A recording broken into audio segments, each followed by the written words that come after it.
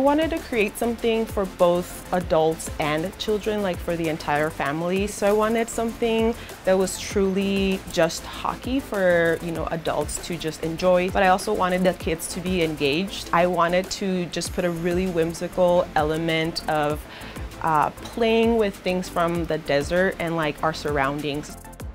We're gonna have a few helpers from the Boys and Girls Club. There's gonna be lots of extra hands. There's lots of projects that they can help with, especially the backgrounds, the mountains. I was really excited for the idea for creating something like whimsical for the Roadrunners and promote them and help them grow in our community.